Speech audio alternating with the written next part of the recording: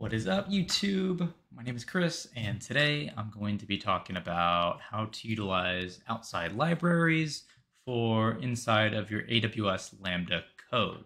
And in the specific example I'm going to be referencing today is using Python as the Lambda coding language and then requests as the library that we're trying to incorporate. And to be quite honest, this is a pretty intuitive process, but I was just working on it today, and it took me a lot of time, way too much time. So I just wanted to make this video. Maybe I can save some of you guys time and not be like me, the scrub. So without further ado, let's jump right into Lambdas. So we want to go to AWS Lambdas, and then let's just create a Lambda. We're feeling creative. Requests Lambda. Not too creative with our naming though. And then we're choosing Python. We're going to leave that as our architecture because, to be quite honest, I don't know the difference between those two things. So don't tell anyone, but created the function, or at least press the button to create the function. And now it's created. So, like I said, we want to use requests for this example. And I don't know how to spell requests. So deploy it, that's how you save code, and then test it, event. And we'll test it, and we get this error. There's no module name request. Runtime import module error. Because there's no library on AWS that is being referenced in terms of our code referencing it. And we solve that by creating a layer. And to do that, let's go to layers, create a layer, and then we'll say requests layer, and then we'll give it a version. I don't know what the version is right now, but we want a zip file, and we just want to upload that zip file for the layer. But first we have to create that zip file. And honestly, most of this process is just getting to the point where we have that zip file. So first, let me delete these folders off my desktop. And we're going to open up some sort of shell. I like to use PowerShell. Let's move my mic closer to me in case I sound like a ghost. I like to use PowerShell, and inside of PowerShell, I like to use WSL2.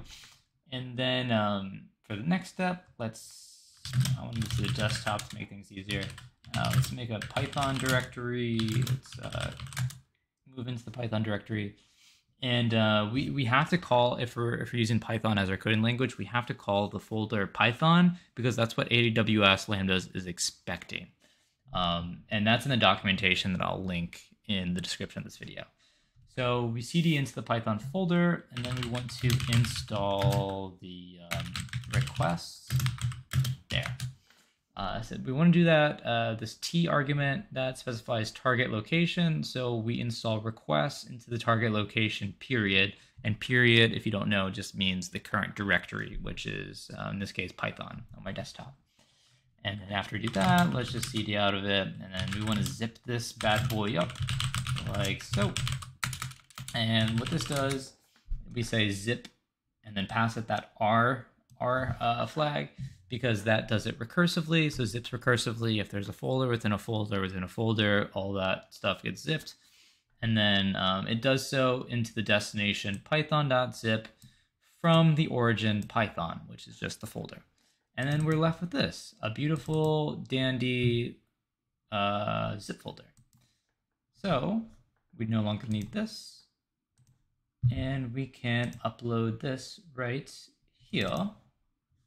And then I also, like I said, I'm a man of my word. I want to include this version. I'd like to document these things. So it's 2.28.1. 2.28.1. Okay, uploaded, documented, architectured, runtimed, created. So yeah, really not too many steps in this process. After we create the layer, then all that's left is incorporating that layer. So we'll go into that Lambda we just made, which was not that Lambda, bad Lambda. And then click that, click that, click that. Boom. You could also do an ARN, which is the specific Amazon resource name associated with that layer, and that's just available on the layer page. It should just be in a box somewhere over there. So let's add that request layer, and that should only take a couple of seconds. And now that that's done, we still have this import statement. If you see, we'll test it to see the result, and boom, no error. We're error-free since 2023. I'm ahead of time. Excuse my foolishness. So hopefully you learned something here. If you didn't, well, this probably wasn't the video for you, and I apologize. Regardless, thank you for watching, and hope you check out some of my other videos.